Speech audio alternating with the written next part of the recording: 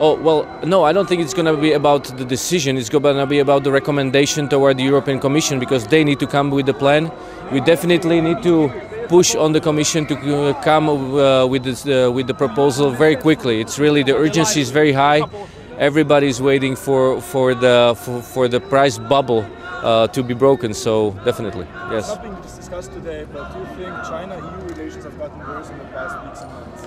Well, honestly, I think right now the biggest focus for the Europe is first of all the energy crisis, which is very much related to the conflict Ukraine, basically Russian aggression on Ukraine. That's where we have to put the maximum effort, and of course we need to have this resolved globally.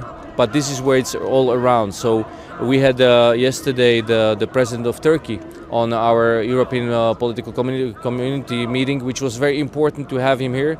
And I'm glad that we could speak on the perspective of the Europe, or from the perspective of Europe, and really understand how each country plays an important role to resolve this whole situation under the principles of European Union: rule of law, sovereignty, and integrity, territorial integrity. These are the values that we in Europe live, and these are the best values for any citizens, and also the citizens of European Union.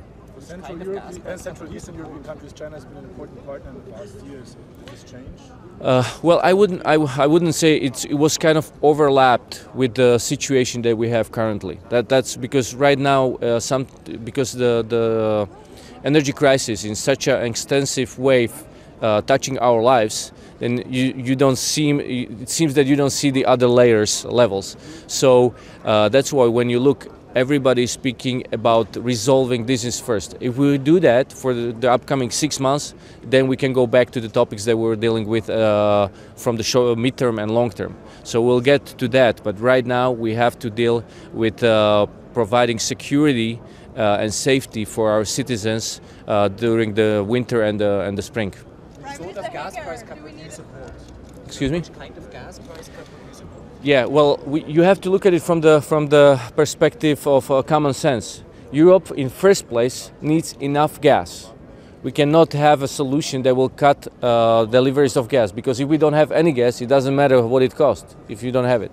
So that's the first principle you have to watch. And then when we can guarantee enough gas for the winter and the spring, then we can speak to get it as low as possible.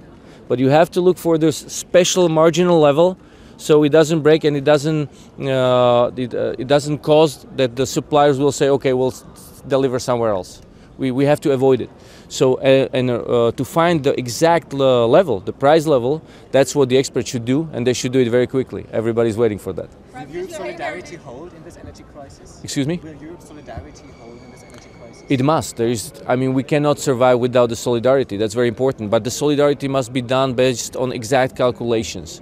Each country needs to do the homework and see what is their consumption, what is their capacity of savings, and what is the gap in between, and then we have to speak how we can help each other.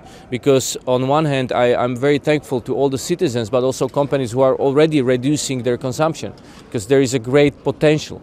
And we have to do this not only within the nations, but among the nations. So we know, because for example, Slovakia is a very industrial country.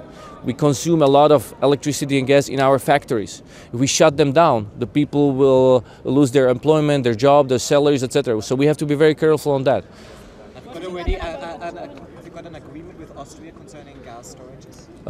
We don't need to have an agreement, because we have our own gas storage. Austria has own gas storage, so the storage is not the case, especially between Austria and Slovakia. So we don't need to discuss that.